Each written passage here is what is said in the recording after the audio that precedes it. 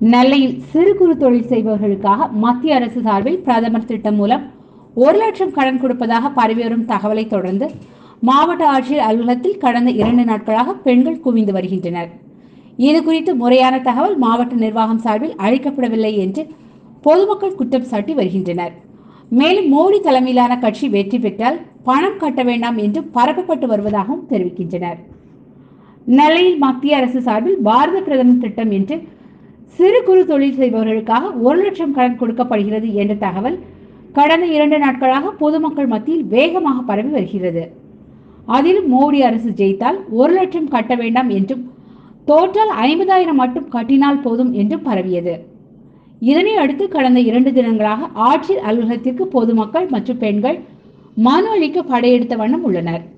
ஆனால் தற்போது தேர்தல் விதிமுறைகள் நடைமுறையில் இருப்பதால் பொதுமக்கள் ஆட்சியரை சந்தித்தும் மனு அளித்தும் விளக்கம் பெற முடியவில்லை.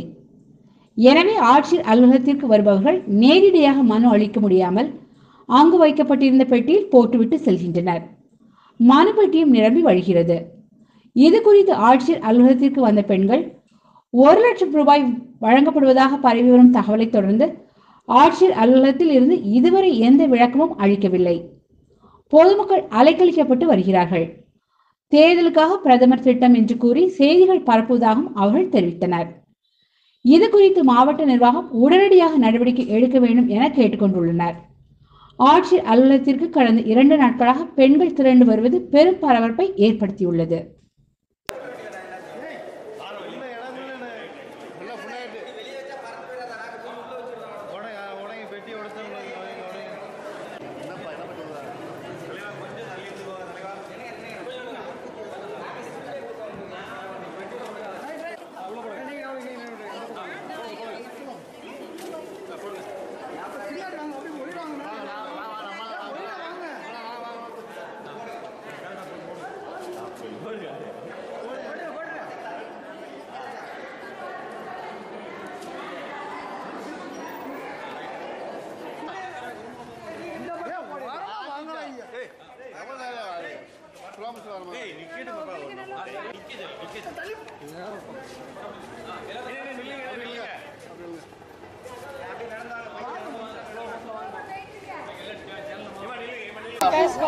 களக்காட்டுல இருந்து சிதம்பரபுரத்துல இருந்து வரோம்.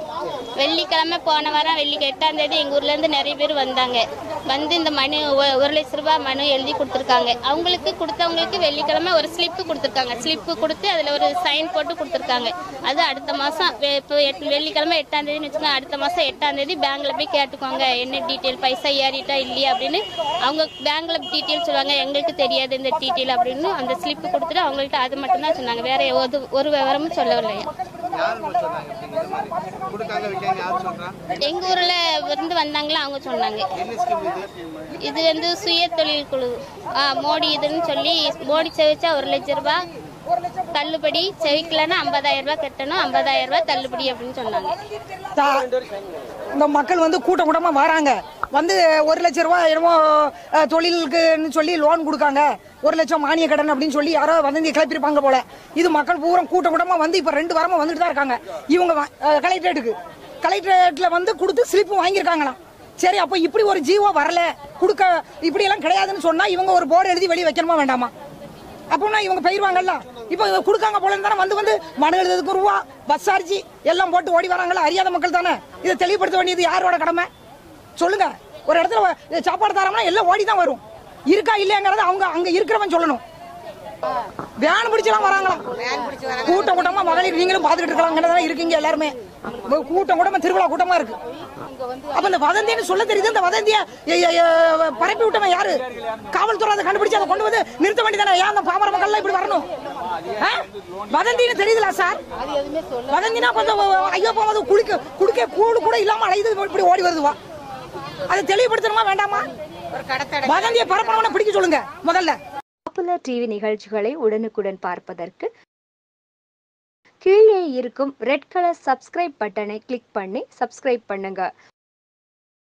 கூடவே பக்கத்துல ஒரு பெல் சிம்பல் இருக்கும், அதையும் கிளிக் பண்ணிட்டா நம்ம டிவியில வரக்கூடிய எல்லா வீடியோவையும் நீங்க மிஸ் பண்ணாம பார்க்கலாம்.